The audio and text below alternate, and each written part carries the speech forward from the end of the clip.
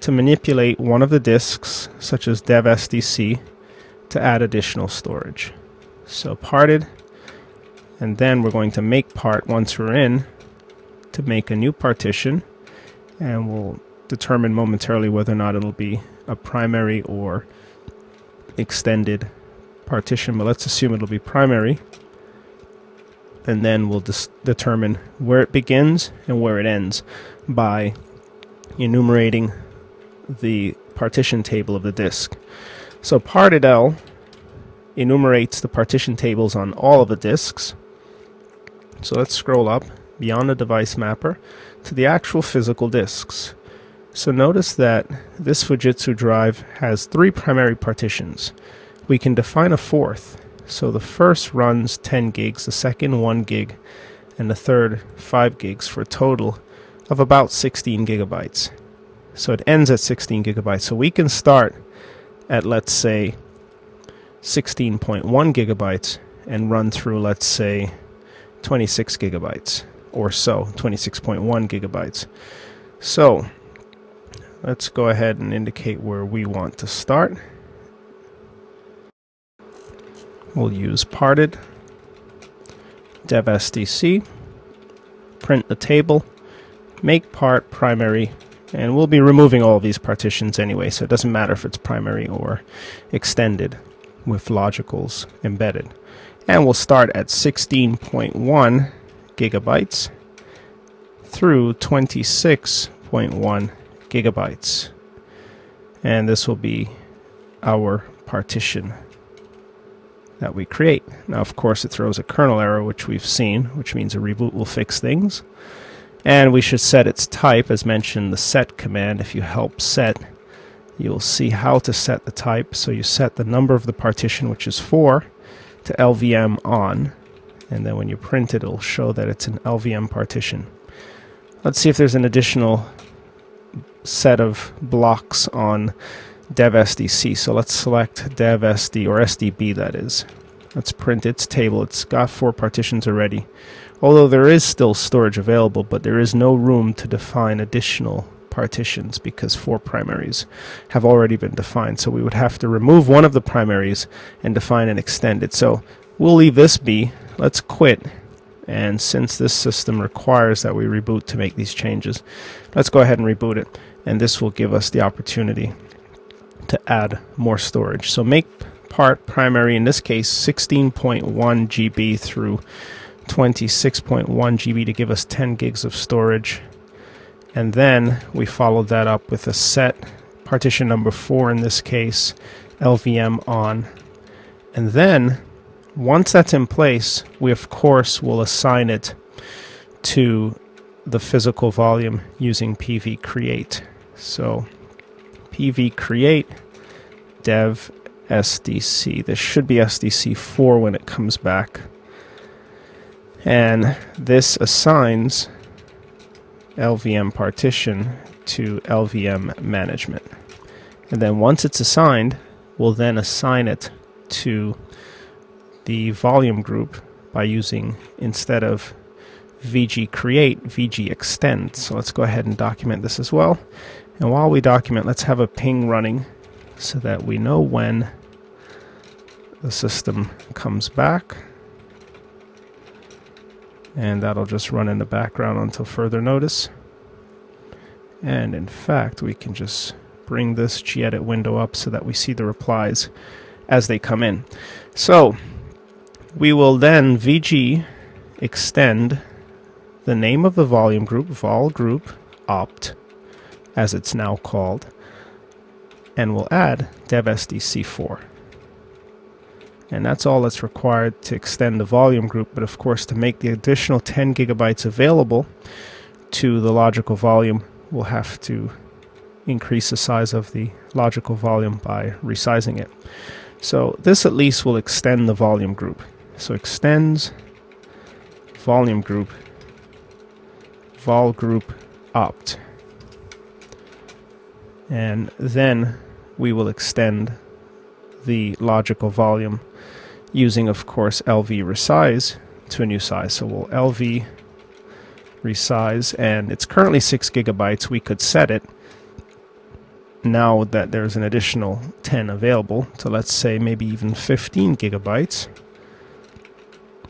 to the location vol group opt, log vol opt, and this will perform an online resize. Resizing in the positive direction is typically easier than reducing. So let's connect to the system, and before we execute the pv create command, let's just be sure that dev sdc4 is the name of the partition. We see the replies coming back, so we'll re-SSH, and once in, we'll parted list, and we should see for dev sdc the fourth partition running from 16 gigs, so parted started at 16 to 26.1, so it's 10.1 gigs, which is fine.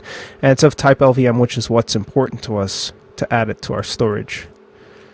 So let's pv create dev sdc4, and now when we pv display, we should see this additional disk, dev sdc4, and its size.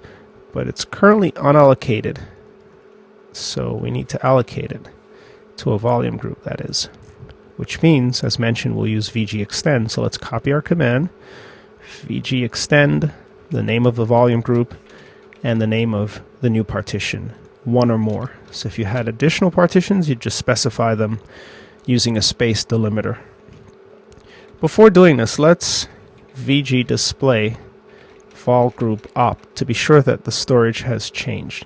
So it's currently 8.23 gigs, so it should be roughly 17 point something upwards of. So now the volume group has been extended. Let's vg display once more, and it's upwards of 17.5 gigs. Perfect. Now the logical volume, lv display log vol opt, has not been upgraded. It's still, let's double check that, and that should be dev vol group opt log vol opt. It is still 6 gigabytes. So the next step, if we want to take immediate advantage of this, is to resize it. Now just one note here, we don't have to resize this particular logical volume. We could define a new logical volume within the same volume group and mount it independently of log vol opt. That's definitely quite doable if you'd like. But normally one volume group for a purpose such as opt, var, home, etc. suffices, which is why we tend to extend as opposed to defining new logical volumes. Evidenced by what the system set up, for example, during installation. One for swap, one for root, and one for home.